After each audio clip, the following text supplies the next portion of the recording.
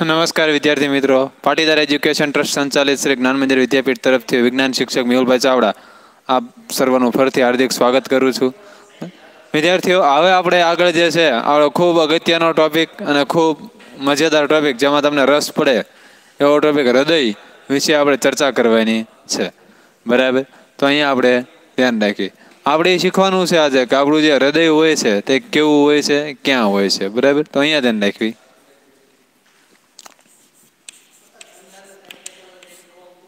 વિદ્યાર્થીઓ, માણસનું હૃદય જે છે તેનું જો કદની વાત કરવી તો એક મુઠ્ઠી જેવડું એનું કદ હોય છે. બરાબર, આપણું હૃદય જે છે વિદ્યાર્થીઓ, તેનું કદ એક મુઠ્ઠી જેવડું, બરાબર, અને તે બે ફેફસાની વચ્ચે ઉરોદર પટલની ઉપર સહેજ ડાબી બાજુએ આવેલું હોય છે. કદની વાત કરવી, સ્થાન વિદ્યાર્થીઓ ક્યાં હોય છે? ફેફસા વચ્ચે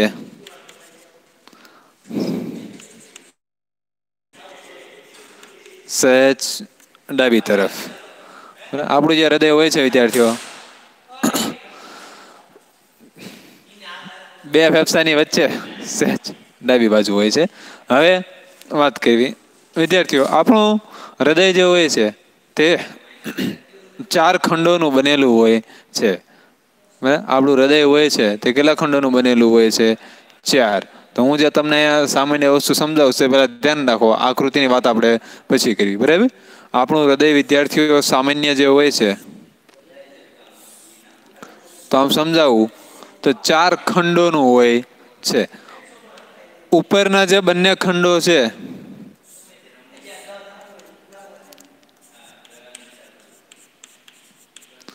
તેને કર્ણકો કહેવાય. નીચેના જે બંને ખંડો છે તેને ક્ષેપકો કહેવામાં આવે. બીજું, જમણી બાજુનો ખંડો આપણે, હું જે ઊભો છું એ બાજુ લે છે. આ મારો જમણો હાથ છે તો આ બાજુ. તો આ જે આપણો ખંડ છે તેને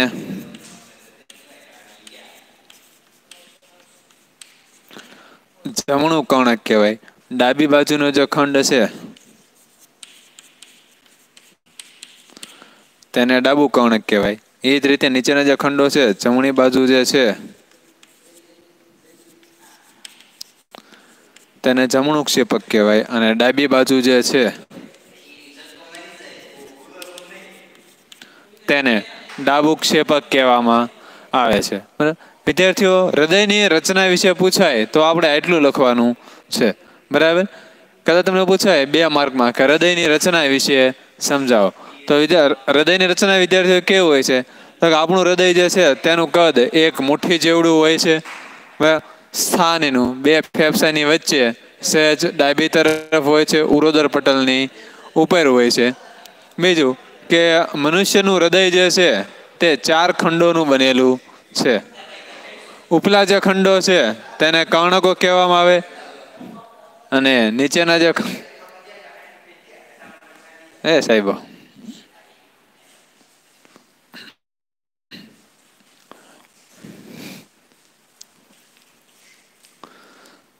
ઉપરના જે ખંડો છે વિદ્યાર્થીઓ તેને કર્ણકો કહેવામાં આવે છે.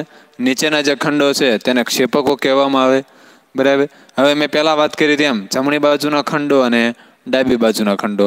જમણી બાજુના જે ઉપરના ખંડો છે, જમણી બાજુ હોય એને જમણું કર્ણક કહેવાય, ડાબી બાજુ હોય તેને ડાબું કર્ણક કહેવાય. ઉદાહરણ તરીકે જો આપણી વાત કરીએ, આપણું હૃદય અહીંયા હશે 4 ખંડોનું, 2 ઉપર 2 નીચે. તો જમણી બાજુ જે છે તે જમણું કર્ણક, ડાબી બાજુ જે છે તે ડાબું કર્ણક, અને નીચેની બાજુ જે વાત કરવી તો જમણું ક્ષેપક અને ડાબું ક્ષેપક. આટલું આપણે હૃદયની રચનામાં લખવાનું છે. બરાબર, અને બીજું વિદ્યાર્થીઓ, જમણા કર્ણક અને જમણા ક્ષેપક વચ્ચે એક વાલ્વ આવેલો હોય છે, જેને પડદો કહેવાય ને આપણે, એ રીતે. આ વાલ્વ જે છે તેને ત્રિદલ વાલ્વ કહેવામાં આવે. એ જ પ્રમાણે ડાબુ કર્ણક અને ડાબા ક્ષેપક વચ્ચે દ્વિદલ વાલ્વ આવેલો છે.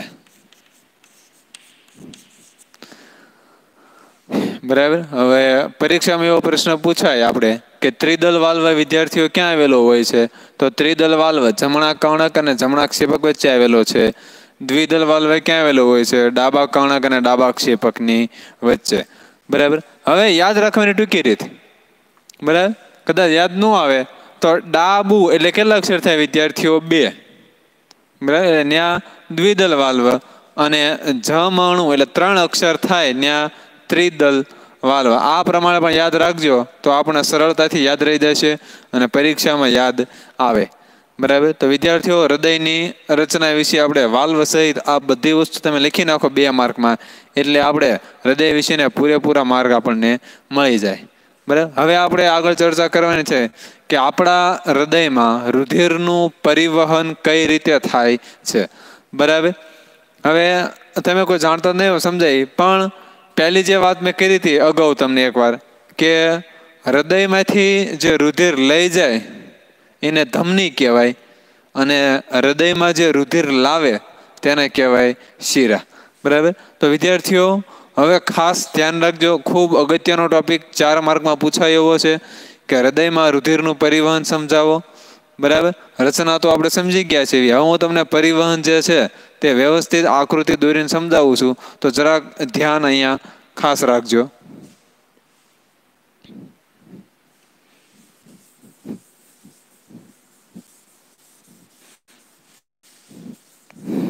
અને પરીક્ષામાં આપણે વિદ્યાર્થીઓને આકૃતિ પણ પૂછાય એવી છે.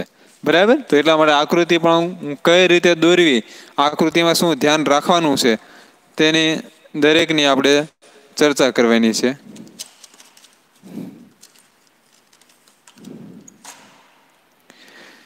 બરાબર. આકૃતિ સહેજું રંગીન દોરવું જેથી કરીને તમને મજા આવે જોવામાં અને પરીક્ષામાં.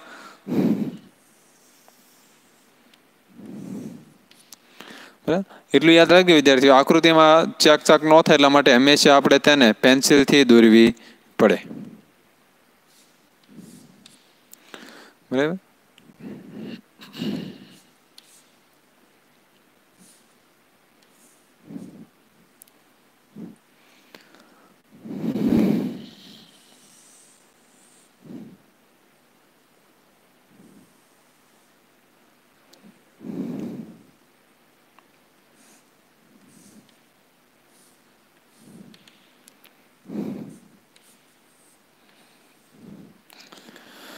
હવે બરાબર, ઉપરના ખંડો અને નીચેના ખંડો જે છે આપણે એની વાત કરવી.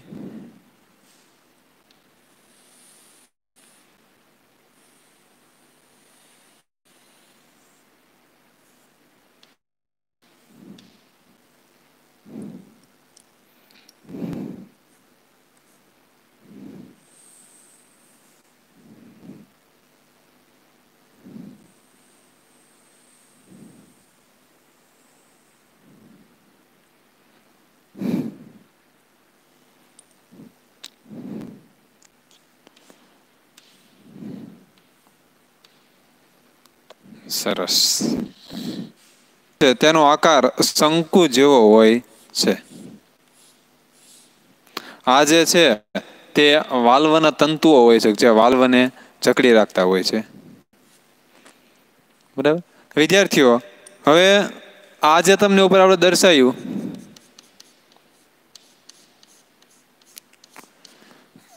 તે વાલ્વ છે. આ જે છે તે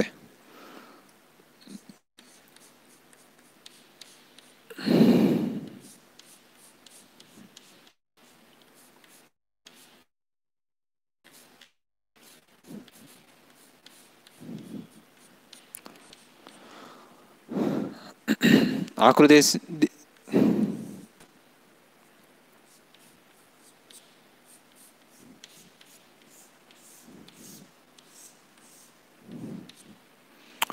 હવે જો વિદ્યાર્થીઓ,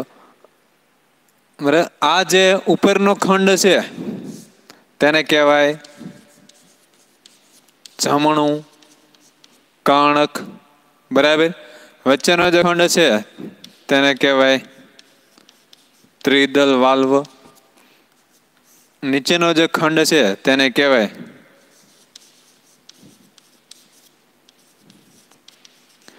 જમણું ક્ષેપક. તે જ પ્રમાણે ડાબી બાજુના જે ખંડો છે તેને કહેવાય ડાબુ કર્ણક અને ક્ષેપક. અને તેમની વચ્ચે જે વાલ્વ છે તેને કહેવાય દ્વિદલ વાલ્વ. બરાબર. હવે મેં તમને જે સમજાવ્યું હતું કે જે હૃદય તરફ રુધિર લાવે છે, એટલે કે આ જે ધમની છે, સોરી શિરા કહેશું, બરાબર, અગ્ર મહાશિરા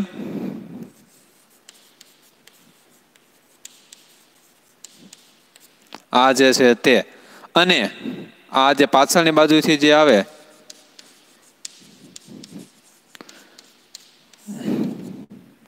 તેને કહેવાય પશ્ચિમ મહાશિરા. શિરા એટલે શું? કે જે હૃદય તરફ રુધિર લાવે છે.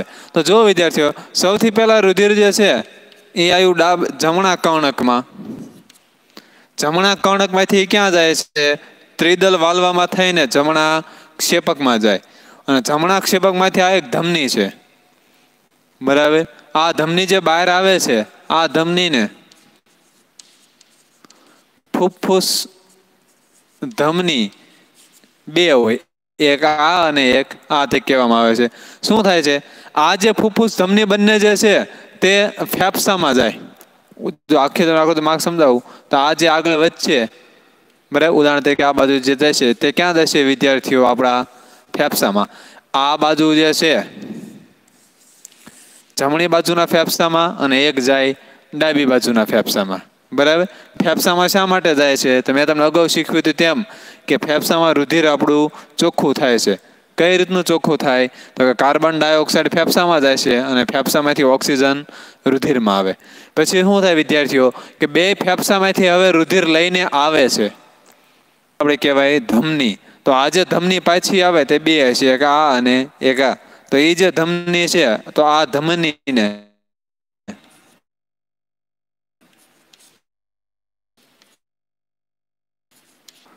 બરાબર, ફુફ્ફુસ શિરામાંથી લોહી વિદ્યાર્થીઓ ક્યાં આવે છે? ડાબા કર્ણકમાં. ડાબા કર્ણકમાંથી દ્વિદલ વાલ્વમાં થઈને ડાબા ક્ષેપકમાં આવે. અને ડાબા ક્ષેપકમાંથી આ જે છે તેને કહેવાય મહાધમની. આ મહાધમનીમાંથી રુધિર જે છે વળી પાછું બધા અંગોમાં જાય છે, અને વળી પાછું બધા અંગોમાંથી ઓક્સિજન વપરાઈ જાય ત્યારે રુધિર પાછું આવે, અને વળી પાછું એ મહાશિરામાં બદલાય, અને મહાશિરામાંથી વળી પાછું જમણું કર્ણક, નેથી જમણું ક્ષેપક, નેથી ફેફસા, ફેફસામાંથી વળી પાછું ડાબુ કર્ણક અને ડાબુ ક્ષેપક. તો વિદ્યાર્થીઓ જો, આખા શરીરના દરેક અંગોમાંથી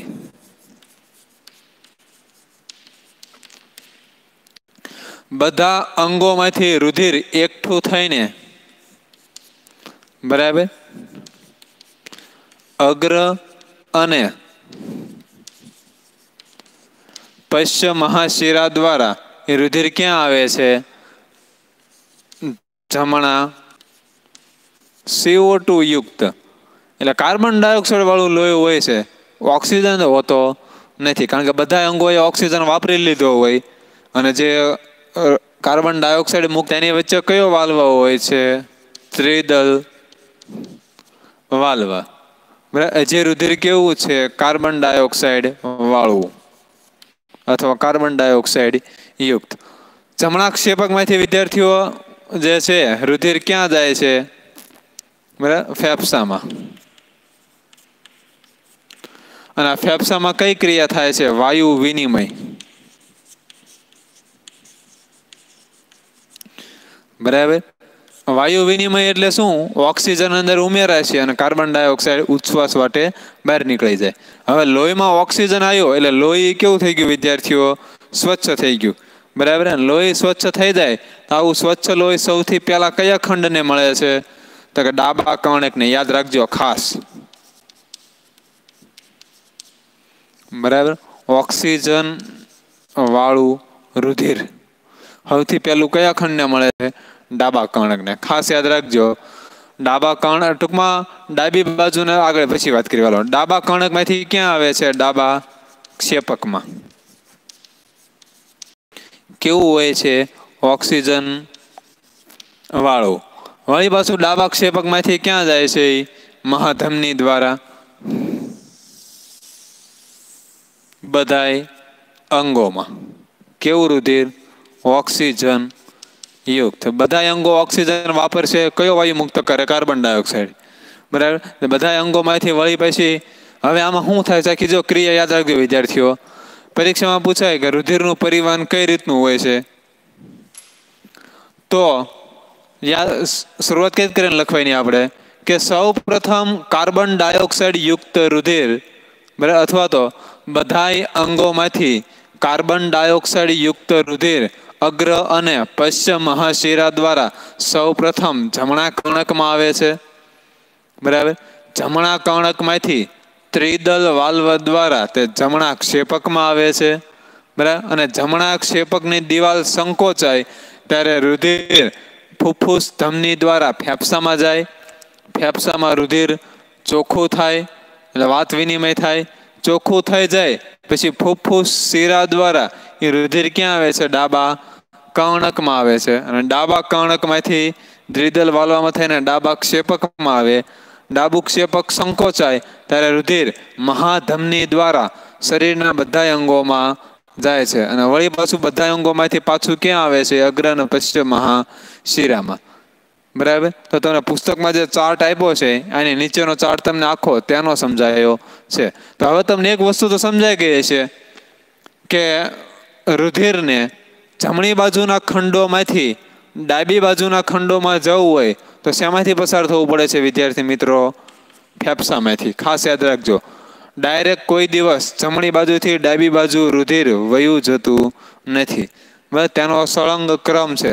જમણું કર્ણક, જમણું ક્ષેપક, એ જ પ્રમાણે ડાબુ કર્ણક અને ડાબુ ક્ષેપક. રુધિર હંમેશા આ જ માર્ગે વહન પામે છે. અને બીજું શું થાય છે વિદ્યાર્થીઓ કે બંને કર્ણકો પણ હારે સંકોચાય, એટલે જમણા કર્ણકમાંથી જમણા ક્ષેપકમાં અને ડાબા કર્ણકમાંથી ડાબા ક્ષેપકમાં. પછી ત્યારે શું થાય કે પછી ક્ષેપકો સંકોચાય. ક્ષેપકો સંકોચાય ત્યારે કર્ણકો પાછા ફૂલાય. ક્ષેપકો સંકોચાય ત્યારે જમણા ક્ષેપકમાંથી ફેફસામાં જાય અને ડાબા ક્ષેપકમાંથી બધાય અંગોમાં જાય.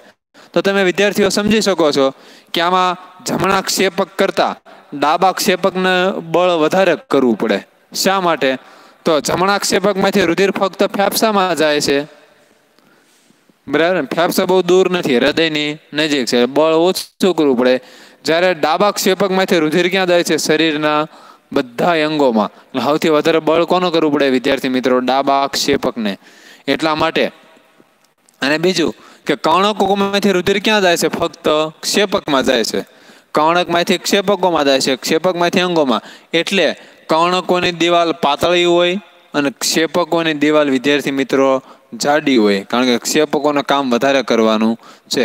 અને બીજું કે જમણા ક્ષેપક કરતાં પણ ડાબા ક્ષેપકની દિવાલ જાડી હોય. હવે તમને સમજાઈ ગયું છે કે શા માટે જાડી હોય?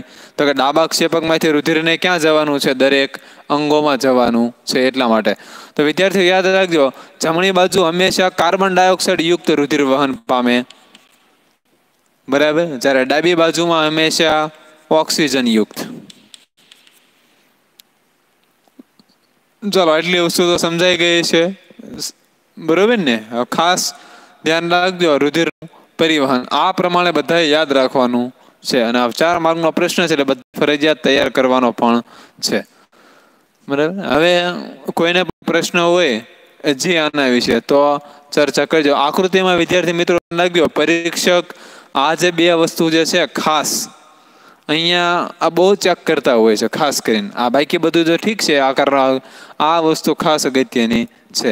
અને આ ફેફસા કદાચ મેં આમથા દર્શાવે સમજાવવા માટે, તમે ન દર્શાવો તો પણ ચાલે. તો આ થઈ ગયું આપણું રુધિરનું પરિવહન.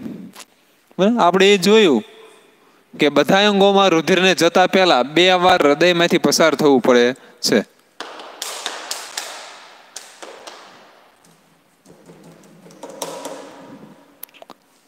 બરાબર. આકૃતિ દોરજો બધાએ, અને કામ કરો ને બધા વિદ્યાર્થીઓ, બધાએ હૃદયની વ્યવસ્થિત આકૃતિ દોરે, ચોપડીમાં આપી છે તે. અને આપણું જે વોટ્સઅપ ગ્રુપ છે તેમાં દરેક પોતાની આકૃતિ દોરેલી હોય તેના નામ સાથે ફોટો મોકલે ગ્રુપમાં. ફરજિયાત પેન્સિલથી અથવા તો કલરથી દોરેલી હોય છે, પણ તૈયાર આકૃતિ કોઈએ કંઈ બનાવીને ચોંટાડવાની નથી. અને બને ત્યાં સુધી જાતે દોરો, કારણ કે પરીક્ષામાં પૂછાય છે ત્યારે આપણે હાથે દોરવાનું થશે. એટલે ફરજિયાત બધા યાદ રાખે, આવડું આ લેસન છે.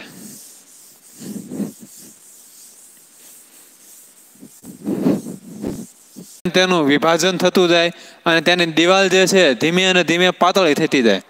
પછી વિદ્યાર્થીઓ કોઈ અંગમાં પહોંચે, કોઈ અંગમાં પહોંચતા એટલી બધી વિદ્યાર્થીઓ પાતળી થઈ જાય કે એક કોષની દિવાલ જેટલી તેની જાડાઈ થઈ જાય. અને એક કોષની દિવાલ જેટલી જાડાઈ થઈ જાય ત્યારે એને કહેવાય રુધિર કેશિકાઓ. બરાબર. પછી આ બધી રુધિર કેશિકાઓ જે છે વિદ્યાર્થીઓ બધી ભેગી મળતી જાય ધીમે ધીમે અને સંયોજાતી જાય, અને હૃદય બાજુ આવે તેમ ધીમે અને ધીમે મોટી અને મોટી થતી જાય. બરાબર. અને હૃદય બાજુ બધું રુધિરી લાવે. તો આ આખો એનો માર્ગ થયો. બરાબર. તો હવે આને કહેવાય છે શિરા. રુધિર લઈ જાય એને કહેવાય ધમની. અને આ જે પાતળી એક દિવાલ વાળી જાડાઈ થઈ તેને કહેવાય રુધિર કેશિકાઓ. બરાબર. હવે આપણે પરીક્ષામાં જે પૂછાતું હોય છે તે આપણે જોઈ લેવી. ધમની અને શિરાનો તફાવત. વિદ્યાર્થીઓ ખાસ યાદ રાખજો, આ પ્રશ્ન પૂછાવાની શક્યતા બહુ વધારે છે. ધમની અને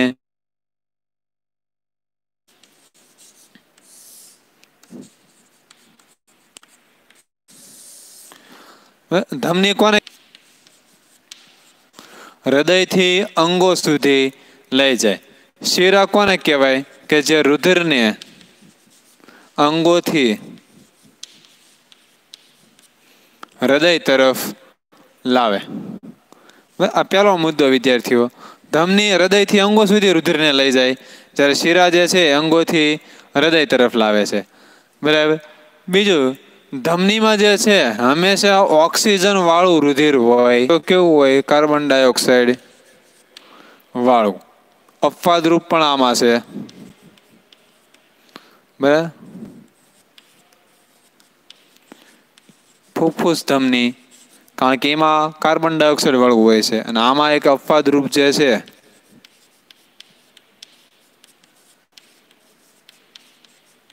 તે છે ફૂફૂસ શિરા.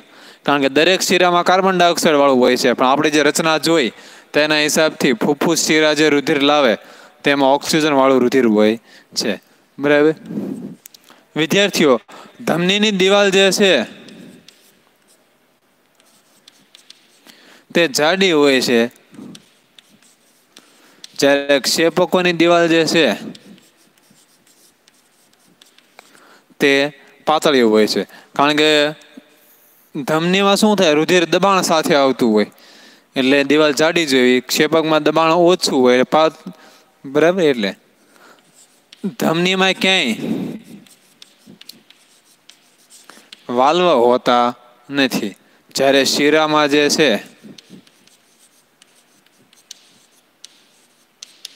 તે વાલ્વ હોય છે. વિદ્યાર્થીઓ, પરીક્ષામાં આપણે જે છે બે મુદ્દા પૂછાતા હોય છે. બરાબર.